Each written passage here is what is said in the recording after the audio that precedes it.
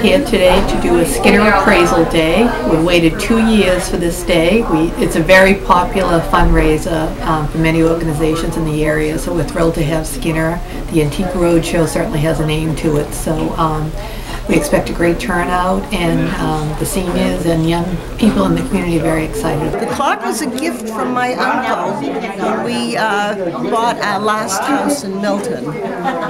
And he purchased it from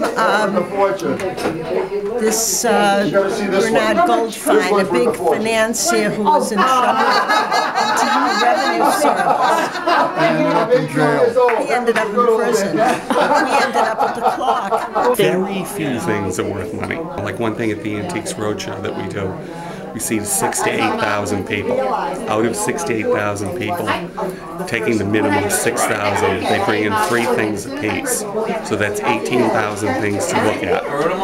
They record 75 bits for the camera, which means they turn down another 75 if they don't think are camera worthy, which means 150 things out of 18,000 are worth looking at.